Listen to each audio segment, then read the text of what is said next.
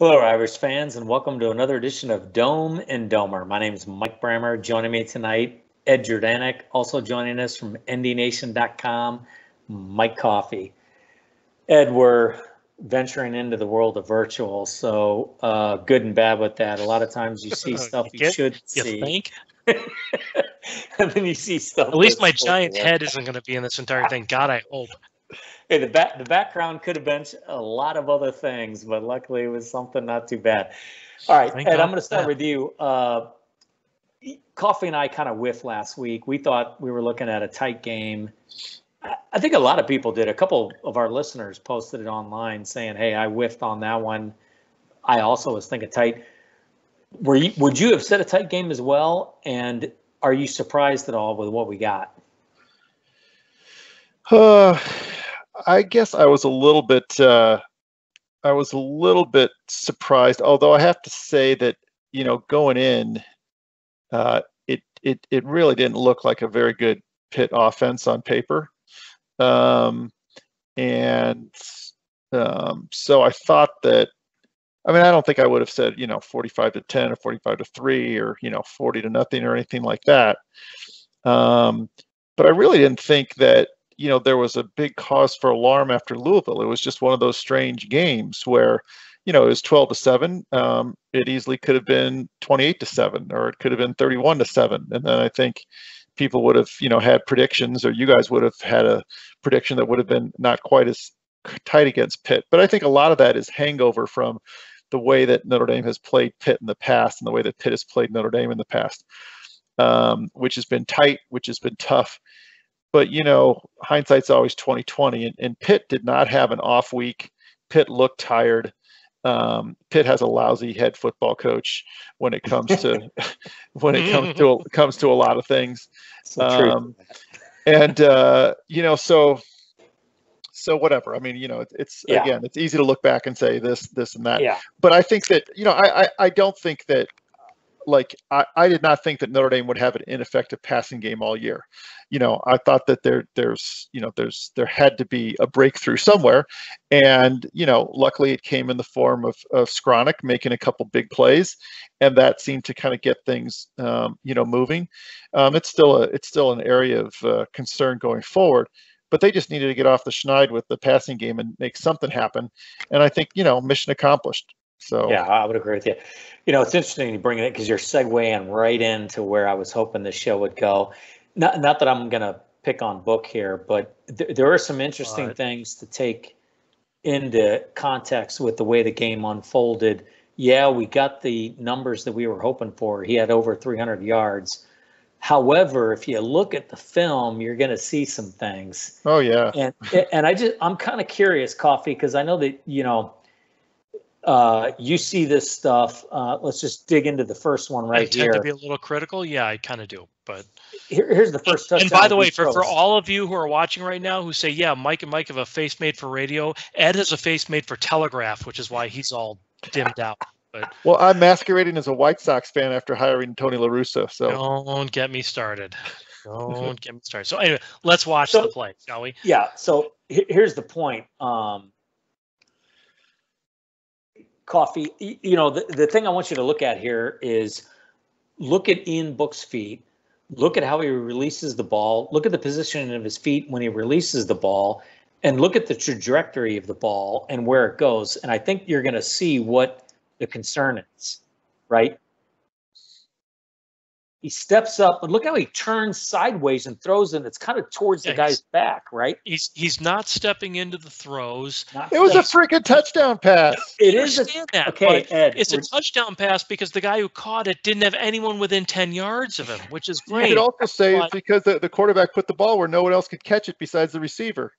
Yeah, but he could have put it where even the receiver couldn't, and nobody would have catched it. So if he had thrown it right there, it would have been fine. But he's throwing the ball with his shoulders parallel to the line of scrimmage, his feet practically right next to each other. And, yes, it was a touchdown. And it's hard to criticisms of a game that ends 45-3, but the only person who could have prevented Ben Skronik's touchdown was Ben Skronik, because there was nobody anywhere close to him. Well, you got the Listen, safety Ian right. Book has plenty of issues, but do you want Joe Montana or Jeff George? I mean, Jeff George looked beautiful every I time he would dropped back and rather threw the have ball, a and Joe Montana three-year threw touchdown starter passes. for Notre Dame. No. I mean, I love Ian Book as a person, but he has not advanced mechanically over the last 3 years, which disturbs me, because in 2 weeks we have the #1 ranked team coming to South Bend, and those kind of passes are not going to be that wide open against them. Yeah. Well, I do think this, and we're kind of picking on him a little bit. Look, Ian Book has been a big time player. In this one, he does step into it. Now, Skronik makes a great adjustment, and but he does step into this throw and he gets the full depth of it, right? But in terms of the concern with him is, okay, is Book's going to have to be perfect against Clemson, right? We're going to need to be not necessarily perfect, but these are the kinds of things that are going to separate you from that. And it's not just one, Ed. I got like 4 plays I'm about to show you where his feet aren't set. Yeah, no, I'm well aware of his limitations. I mean, he still has issues with short throws. He has issues with this or that. But, to me, the only time I get freaked out about Ian Book is when he throws the ball to the other team. And that's and he's happened, not doing, I agree. And so I don't really care about his, you have to have good fundamentals, blah, blah, blah. I don't know enough about the position to sort of grade those. What I was worried about in the first several games is there were too many throws that he seemed a half second or a half beat slow, and that resulted in defenders getting a jump on the ball and getting really close to picking it off. And you're absolutely right, Mike. Against Clemson, he does not have that extra half second where a mistake can be covered up because the other guy's not going to quite get there. In other words, against Clemson, the ball that gets tipped away is a ball that's going to get intercepted. Yeah, no, you're right. I think that, again, I don't want to pick on him because here it is, another touchdown. But watch his feet on this one. He kind of fades back, and he's throwing off his back foot. In terms of Mayer, I mean, look, let's just be honest. This kid is ridiculous. I love him. And I think as a freshman, that's the best part of it. He is going to be something special. I think Baby Gronk is a perfect nickname for this kid because he's the real deal. But if Brammer, a lot of credit for you for making Pitt's uniforms look even semi-normal. Because when I was watching the game in real time, I was like, "What? Is this a prison group that they brought out here?" I didn't understand what they were doing. But even the TV announcers made a comment about it. Absolutely. But and then the thing is, the thing about Ian Book is, even with the mechanical issues that we're bringing forward, this kid has the mentality of a winner, which is great to see. Yes. This kid will make plays when plays need to be made. What bothers me is are his mechanics going to put us in a position where more plays need to be made than otherwise? I mean, you can't doubt Ian Book's heart. You can't doubt Ian Book's desire for Notre Dame to win, which is fantastic. But even with those things, I watch these plays and I kind of go, because against a team like Clemson, it's going to matter. Yep, and it's going to be a bit of an issue. And I just think that, look, I mean, I think at the end of the day, he does win, and he does it. And I think part of what he's doing in terms of his adjustments with his feet is literally because of his size, he's finding that visual that it allows him to see better. He's got to move out of the pocket in certain small little steps to be able to see, because he's not Trevor Lawrence. He's not 6'5" looking over. No, I think it would be better if they rolled him out on more passing plays, because if he's standing there behind offensive linemen who are 6'2", 6'3", and he's trying to see downfield over them, it's just physical limitations. It's tough for him. I think to help him succeed, they need to roll him out more so he can see a little bit more of the field, watch the plays develop, and see people who have come open rather than people who are open rather obviously. Yeah. Didn't they do some of that like in the first quarter? Wasn't that sort of the game plan in the Cotton Bowl, against Clemson? It seemed to me, I recall that was sort of the the play calling that they had with him. They had some rollouts. They had him out of the pocket a little bit. Did that sound right? Right. Yeah. No, yeah, I think you're right about Ed, I that. think you're right. But here's another example, Ed, of what you were referencing earlier. The shorter underthrow plays. The guy's right there and he's zipping it. Yep. The touch has been a little. Even the Todd McShay made a comment about it. Yeah, he did. Yeah. His touch has really not been there in terms of these type of throws. Now, he did make some good throws. One of them I don't have to play for us, but there was a crossing route from Mayer where it was absolutely perfect. I mean, and what I kind of noticed, though, is that his feet were better set. This one, it's not so bad. I don't think he's got an issue here. He's stepping into it, but his touch is off. He's just zipping way too much. It's still a little off the back of the foot. Yeah, though. Exactly. He kind of slings from his back foot a fair amount. He does sling. Yeah, I think you're right. Yeah. He's definitely slinging. And, that's an issue. But, look, I don't want to nitpick on the guy. Obviously, there's some other great, Coffee, we didn't talk much about the defense last time.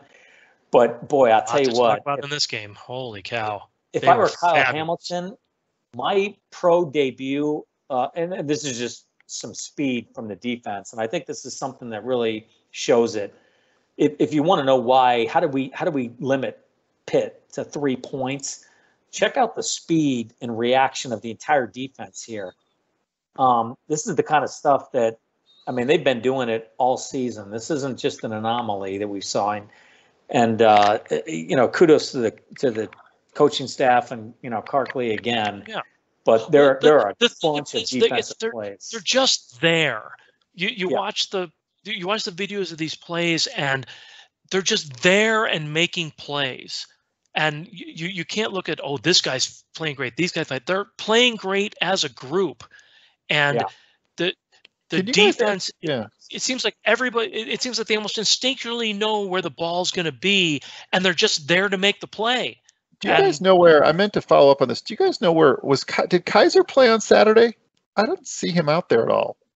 I don't think he did. His number that much, but No, I mean, when you're missing a week for stuff, right. But I thought the idea was to get him and Foskey much more involved, and Foskey was out there, Foskey, whatever.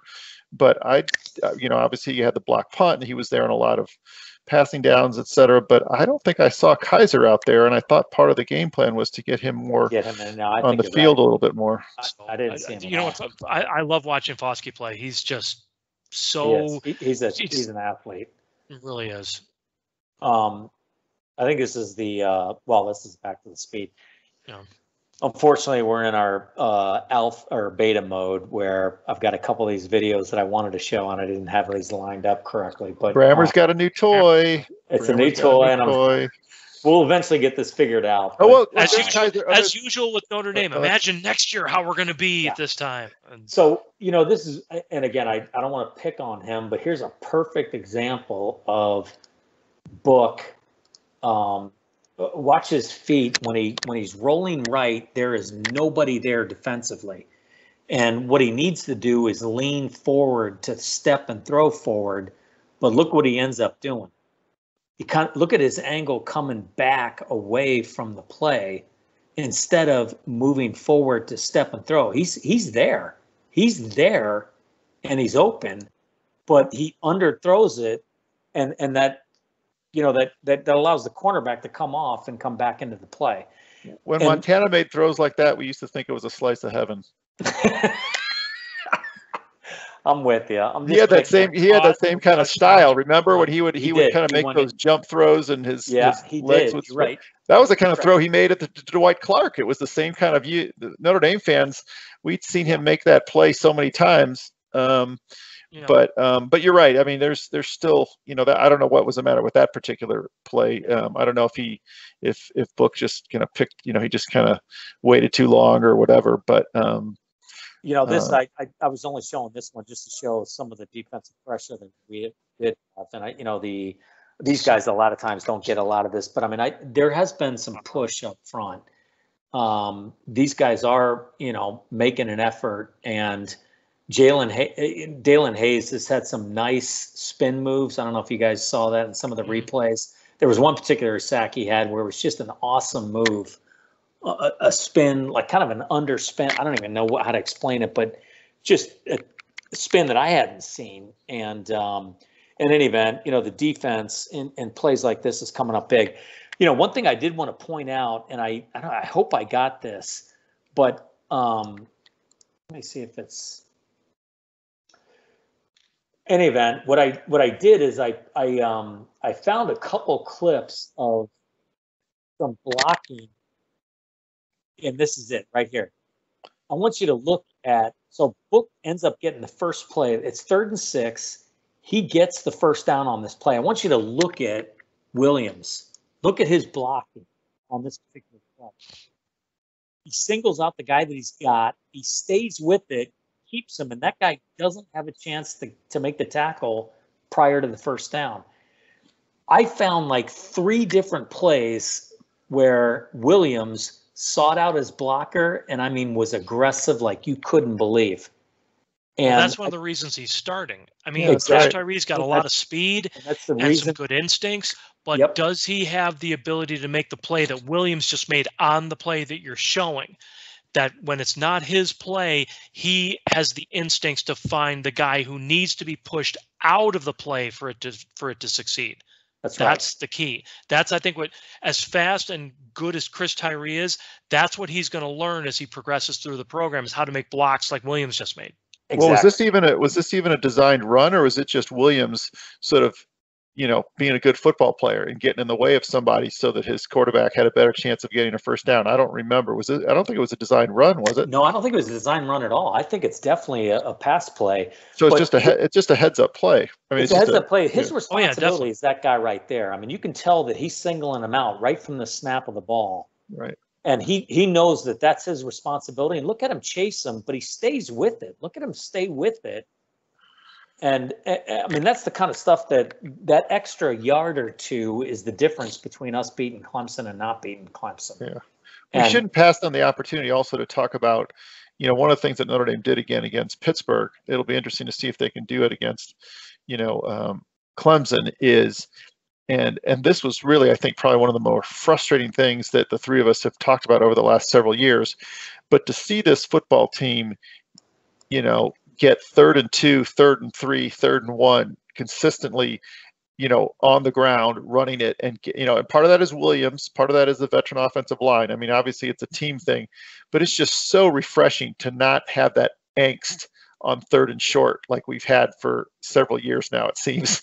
I agree. Yep, it feels, and that's such a big, it's such a important thing in college football to move the chains, especially in a game like we'll have against Clemson, where maintaining possession, shortening the field, hanging on to the ball, keeping the defense off the field, all those kind of things. It's the little things. Yeah. Those things, those things will be so important to stay in the game into the second half, into the fourth quarter. I'm assuming we're going to get to Trevor Lawrence and all that, but it's just great to think that, to feel like we have the ability. Whether it's a quarterback sneak where Book gets the kind of push up front where he can get that half yard, or whether it's Kyron Williams who twists his body and makes it really hard for a defender to stand him straight up and to keep him from getting that extra half yard or yard. Yeah. That's been fun to watch. Let me ask you guys a question. We are 5 games into the Tommy Rees offense. What do you guys notice that's different? What do you like? What do you not like? I will say that I have been pleasantly surprised. I thought he was a little too young to be getting this position. I was kind of a little raised eyebrow. But we're not there. So, Brian Kelly owns this one, and I think we talked about that in the last season. But you know what? I'll give him credit because they have delivered. It's not like Notre Dame's not a very good offensive team. They definitely are.